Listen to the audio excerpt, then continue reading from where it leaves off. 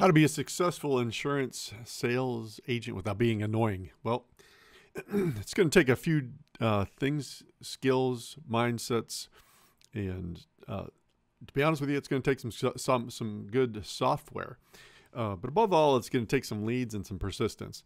Now, there's one way you can get around the persistence and not be emotionally attached to being persistent and feel like you are being annoying.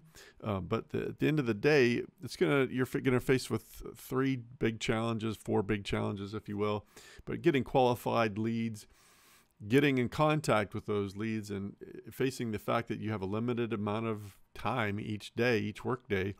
And that's not anything that you can change, but you can change the ability to close and develop sales skills and lead people into the policies that you're offering and wanting to sell.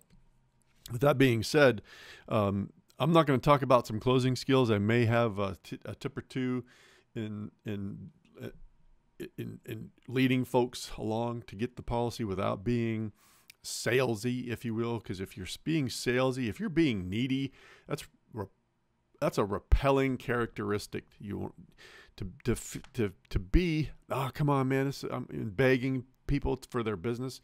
It's just naturally repulsive, and I mean that in the fact that it's built into our reptilian brain, based on the caveman days. If someone was being needy, it didn't lend itself to someone that was bringing value, if you will, to the caveman area days, whatever you want to call it. That being said, I'm going to talk about a couple things here that you can put into place in getting qualified leads. Now listen, you got to be the Terminator, and you can put into some situations where you don't have to be the Terminator, and you can just put in some software automations to take care of it. And one of the things you can do is go to and get the VirtualComm AI software, ai.virtualcomm.com, LLC.com, and put it and have some pre-built automations where whatever lead vendor you use, whether it's EverQuote, Quote Wizard, Smart Financial, you use a lead broker, it doesn't really matter. But whenever you do, you load the leads onto into this software via Make or Zapier or whatever, and it automatically creates an opportunity so that you can take it and move it along the pipeline. And whenever it does that, it creates an automation so that you don't have to be relentless. The system will be relentless. And what I mean by that is you can fire this in here and have the system, this software, take and do a voicemail recording. And so, and what it's going to do is going to save you a lot of time. So that constraint is going to prohibit you from doing X number of business. But if you can eliminate the amount of time that it takes you to leave a voicemail for every single person that you call, do it one time, load it into the software, make that recording, and have that recording directly go to a prospect's voicemail. Say, hey, this is David Bridge from Farmers Insurance. I've got a quote for you, or I got some discounts for you that you missed on the quote that you were working on online. Give me a buzz and we'll talk about it. And then what that will do is it'll prime your prospect for the oncoming engagements and things that the software is going to do. Number one being another email, and then also a text messaging. Now listen, if you're not using text messaging in your business, I would encourage you to do it, but not to do it with your cell phone, not to do it with your personal cell phone. It's cumbersome. You can't do a lot.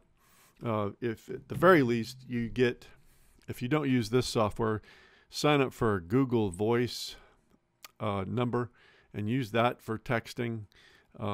Because you can type a lot faster on your keyboard than you can on your phone, and it gives you a lot more ability to engage with folks and copy and paste and send the information that you need via copy and pasting from quotes over to the text. But that being said, once you've primed them with a voicemail drop and then sending them a text and waiting for the system to reply And if they don't, that just keeps on peppering them without being annoying, without you feeling like you're being annoying, because at the end of the day, it's going to take a lot of times 7 to 10 contacts, and people won't be upset if they're interested. They'll be glad that you kept in touch with them and kept trying to get in contact with them, because people are busy. They may just not have the time whenever you're trying to engage, but that doesn't mean they're not interested. But it can get in your head. You can start to feel like, this person's not interested. They're not calling me back. That's baloney. That's your own inhibitions and self image that's holding you down. Where if you put this software and these automations in place through ai.virtualcommllc.com, and then you don't have to worry about, so that when people do engage and they do have a conversation, the system then will take them out of this initial automation and put it into one that's an AI generated one, where if you don't know anything about ChatGPT, a lot of what you're going to get out of ChatGPT is based on the prompts that you give it. So you give it a persona. You say, hey, listen, I'm an insurance agent. I want to get in touch with people. I've got several questions that I need to get answers to in order to provide an accurate quote. These are the questions, and whenever you formulate them and put them into this software, ChatGPT will then generate the questions within the software and engage with people to get the answers. And what it does is it keeps you hands off. You can watch it, but you don't have to wait with bated breath on each and every single reply. And as you do go in and watch the conversations unfold, you can say, okay, well, this person's interested. This person is giving me a lot of information. If they're giving you a lot of information, guess what? They're interested. And it keeps you from having to waste time with people that aren't interested. So if they've hit the prompt that says, hey, if you're not interested, or you'd like to unsubscribe, just click, type buy, and it takes them out of the workflow. And at the same time, it'll tell you, hey, you've already found insurance. Okay, well, that may not mean that they're not interested, but you can still, carry on the conversation, whatever. But it primes the pump for you to get you in front of the exact qualified contacts. And one of the other questions that you can ask to figure out whether or not and where you stand is, have you had any claims? Have you had any violations? What kind of a risk are they? So then you can determine, all right, do I need to put them on this platform or this platform? And it just saves you a lot of time. So in order to be a successful insurance agent, you got to collapse time and only deal with people that are interested, and focus your time on the things that matter, which is writing business. Now, if you do get service calls, which you will, you can also put into place another instrument within the software called a missed call text back, where it's going to get the information that you need without having to be hands-on. Because I'll tell you, listen, whenever you're on the phone, not that I'm opposed to being on the phone, but if you're getting people that love to talk on the phone, you're going to have a hard time getting off the phone, which there again, it limits the amount of business that you can write. You got to be able, you got to build rapport. You got to have good relationships. I get it. I'm about it.